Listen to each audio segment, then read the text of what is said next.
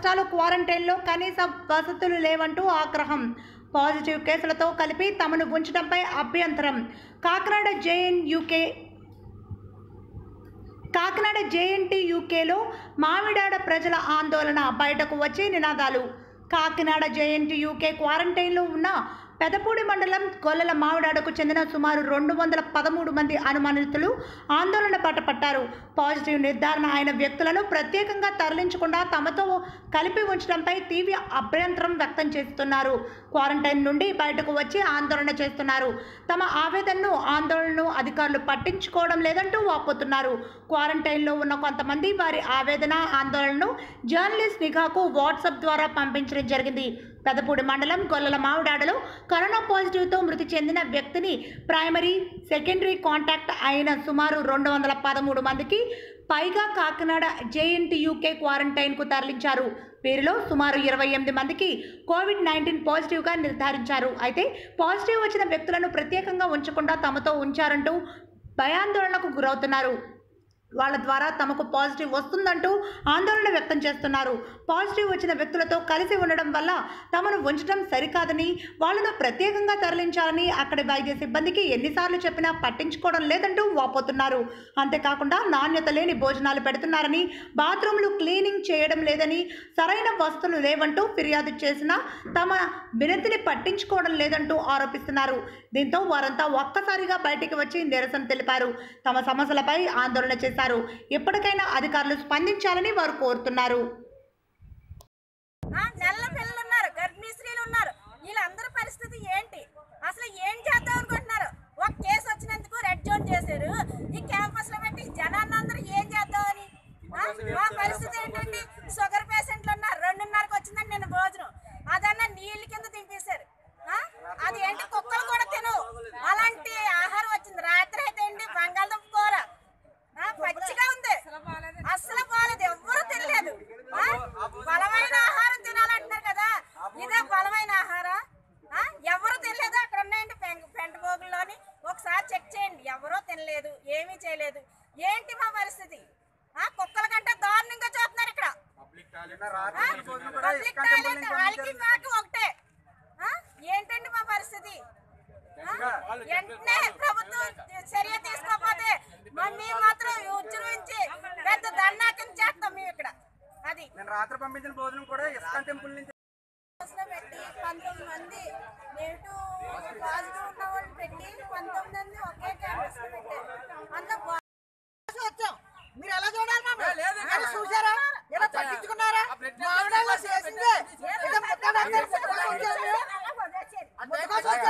ఇక్కడ తిండెట్టమని కూడా ఎడతలేదు, శుభ్రం చేయమని ఎడుతున్నాం.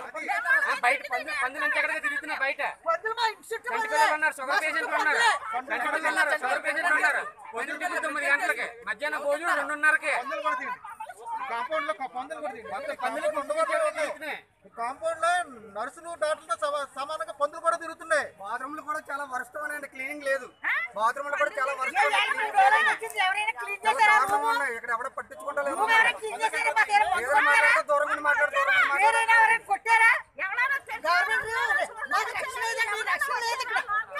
మీరు శిక్షణ తీసుకురాకూడదు. ఇక్కడ ఉంది కదా మా బంధుత్వం, ఎంతో ఎప్పుడుకుంటాం మేము. ప్రాణాలు అందరికీ పుట్టినాయి కదండి, ప్రాణాలు వాళ్ళకెళ్ళి కదా, మాకు ముఖ్యమే. ఇంటికాడ చాలా వందరంగా ఉందో. ఫోటోలు తీయడానికి నలుగురు చూడడానికి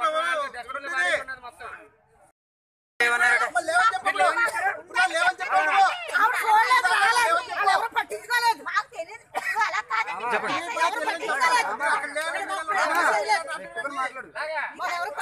ఇక్కడ మమ్మల్ని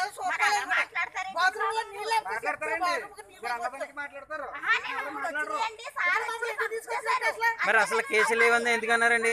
కేసులు లేవని ఎందుకన్నారు? అలా కాదు, ఇప్పుడు వాళ్ళు అన్నారు కేసులు అసలు లేవని అన్నారు కదా మీరు.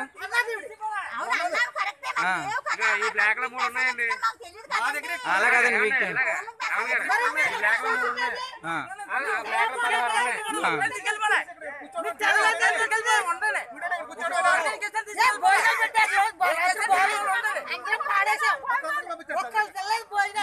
ఎందుకు వచ్చింది మాకు?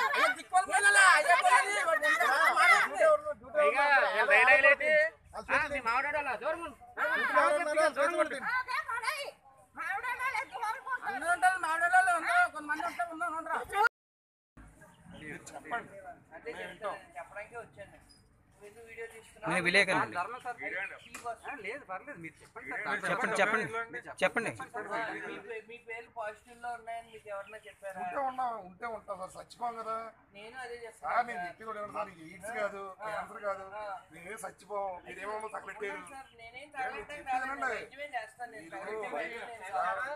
బయటికి వెళ్ళిపోండి, మమ్మల్ని పంపించండి అని ఎవరైనా మీకు ఎప్పుడు చెప్పారా? అనలేదు. నేను అనలేదు కదా. మీరు దేనికి సార్ వచ్చారు? ఇవాళ మీరు దేనికి వచ్చామని బయటికి టిఫిన్ లేవు సార్ ఎవరికి. మీరు దేనికి వచ్చామండి? డాక్టర్ గారు ఉన్నారు. ఎవరికి ఒక టిఫిన్ లేదు, ఏం మా టిఫిన్లు అవి అని చూడలేదు. వరకు లేదు. 6 గారు ఎక్కడ ఉన్నారు? 2 గంటలకు భోజనం పెడతారు. 2 గంటలకు భోజనం పెడతారు. దాని గురించి వచ్చారు వాళ్ళందరూ. మరి ఏం చెప్తున్నారు మీరు ఎంఆర్ఓ గారికి? ఉండాలి కదా. సార్ ఒకసారి అలాగండి, ఇందుకోసం కూడా కాదండి, ఒకసారి బాత్రూమ్ రండి. మరి వాళ్ళు ఎక్కడ ఉన్నారు? శుభ్రం చేయట్లేదు. ఒకసారి బాత్రూమ్ కాలండి. ఒక విషయం సార్, ఇక్కడికి వచ్చుకోవాలి. బొమ్మక్కడికి రండి ఒకసారి. చూడండి నేను వస్తాను, నేను రానండి అంటే అప్పుడు మీ బాధ ఏంటి చెప్పండి. చచ్చిపోయిన అయితే